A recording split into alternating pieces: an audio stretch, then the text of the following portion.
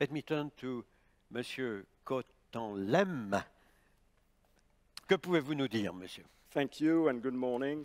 I cannot tell you if we need a new order or if we can tweak the existing order, but I can tell you what I want in it. And I'd like to make this morning two very concrete proposals that I think can contribute to the common good. And I will start, number one, with macroeconomic and financial stability. And in a way, you know, how can we revive the Pittsburgh G20 summit, spirit at least? Something that would have been very useful going back to 2008 is the idea of what I would call a global financial contagion model. So in other words, how can we anticipate domino effects across many counterparties, countries, regions of the world, right?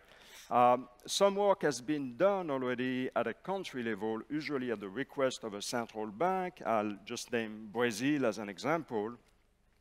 You could argue that in the EU, EMIR, which is the European Market Infrastructure Regulation Framework, would have most of the data to perform such an exercise, but we need to actually do it and then do it globally. I think that would be very important.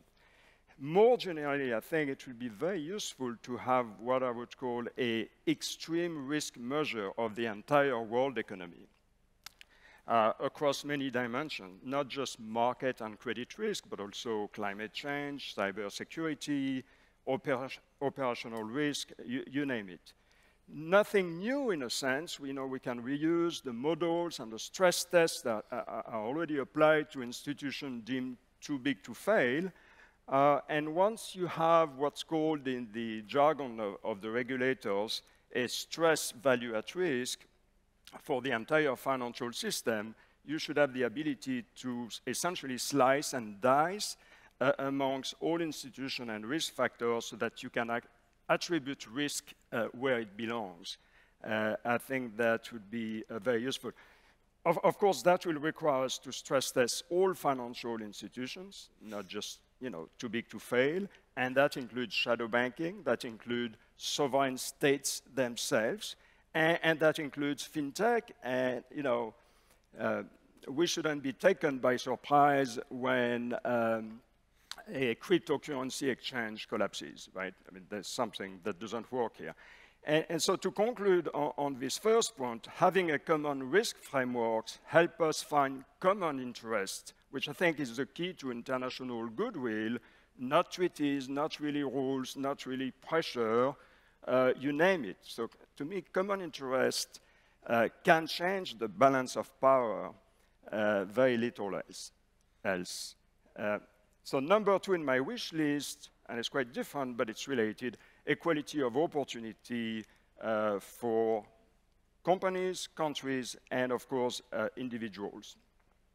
I go much deeper on these issues in my latest book, Le capitaliste contre les inégalités, but here is a few important points. First, and I'm talking about companies first, did you know that 1% of companies control 98% of the patents that are actually useful? It's a staggering number. And so if you look, for instance, at the fascinating example of generic drugs in the United States, it started 40 years ago. Today, 90% of prescriptions are done on the basis of generic drugs. So you may say, well, it's a great success, right? Unfortunately, cost of prescription medicines have continued to increase overall, and you could argue that innovation has been deterred by essentially price gouging. What happened? Well, patents were too much abused.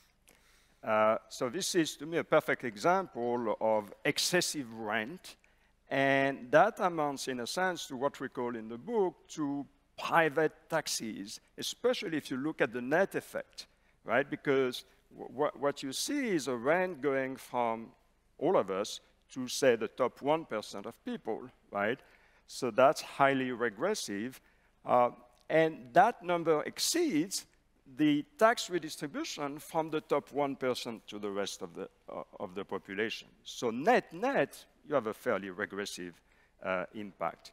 Equity is also about fighting externalities, first of all, climate change. And the question is, do you do it according to, say, Nobel Prize winner William Nordhaus by creating a club structure with penalties for countries outside the club, so we can meet our carbon emission goals much faster than today? Or should we create a compensation scheme for poor countries like the fund proposed by the COP27 just 2 weeks ago? In fact, I think we should do both, because then you can provide fairness to the system, but at the same time, without perturbing the price signal too much.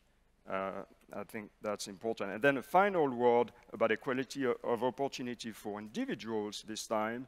The key to me is optimize human capital over the entire life of people. And that is tricky for governments because they need to do more long-term planning, right? Always something difficult for governments.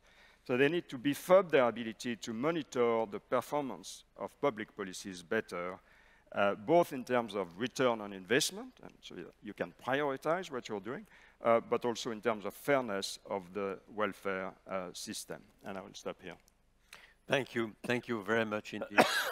I take your message as concentrating on maybe let's continue to have a G20, a financial stability board, and all what goes with it continuing to function. And it would be part of your message on maintain rules at a global level. And let's not destroy what exists and still exists at the moment we are speaking, even if it is not perfect. And I take your point on fairness for firms, fairness for individuals as a very important message.